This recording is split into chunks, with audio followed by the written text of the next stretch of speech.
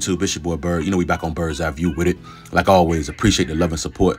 Please continue to like, comment, and subscribe. Start what you're doing. Smash the like button. Smash subscribe button. Hop in the comment section. Comment whatever you want. Of course, I'm dropping daily bangers day by day. You know we got news of the day coming out of Colorado, and we're just going to jump right into it. We got Brandon Jacob. He's a 4-star safety. He's 6'2", a $175 out of Orlando, Florida.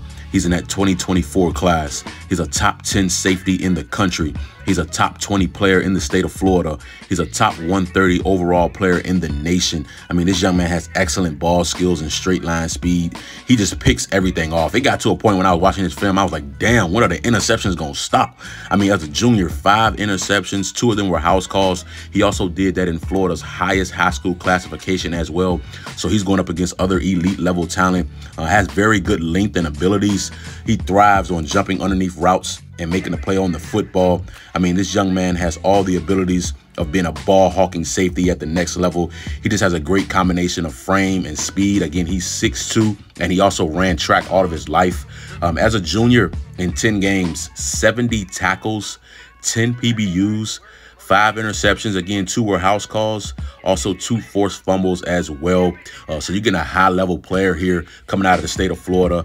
He was actually spotted rocking some Colorado gear at school. So just keep an eye out on that, because he did drop his top 12. That top 12 is loaded.